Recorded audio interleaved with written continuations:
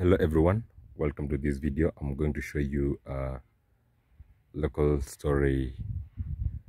It's a store for keeping your farm produce, and is a simple structure but the best. It has worked the test of time. It has proved to be the best, low cost, but it does well. So here we've stored maize. This is a local way of how we store, and I just want to show you some fascinating things here, how we do it.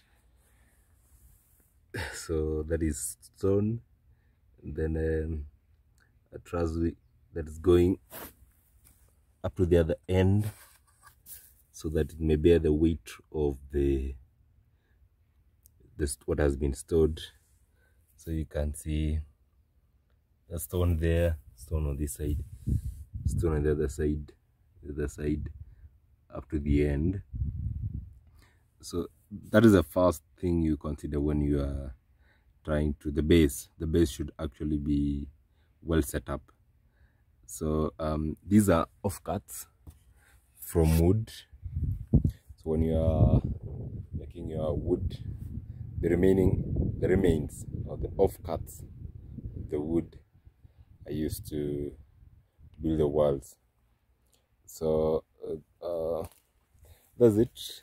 You can see our maize is drying nicely without being affected by aflatoxin or whatever. And then ensure that the roof is just okay. Iron sheets, just do iron sheets on the roof. Yeah, simple structure, simple way, but of key is ensuring the base is okay, ensuring that the base is strong. So one thing with stone, it doesn't rot, it's not affected by soil, so I can say it's more or less of eternity. You're just reinforcing with wood here, but the next one now is stone, and then wood, and then stone. So stone works best.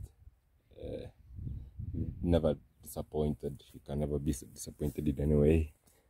Doesn't disappoint you in any manner. So, and then there's your door to your store. So when you bring your produce from the farm, good. Thank you.